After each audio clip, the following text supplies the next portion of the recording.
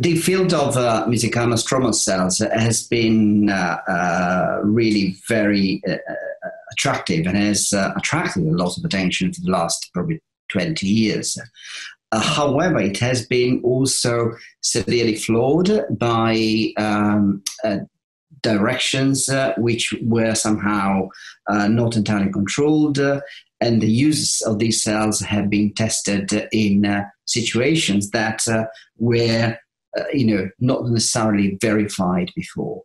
So I think there is a new need to better understand what they do, and in particular, which are the best diseases that should be targeted, and which are the best patients within these conditions that are more amenable to respond to these cells.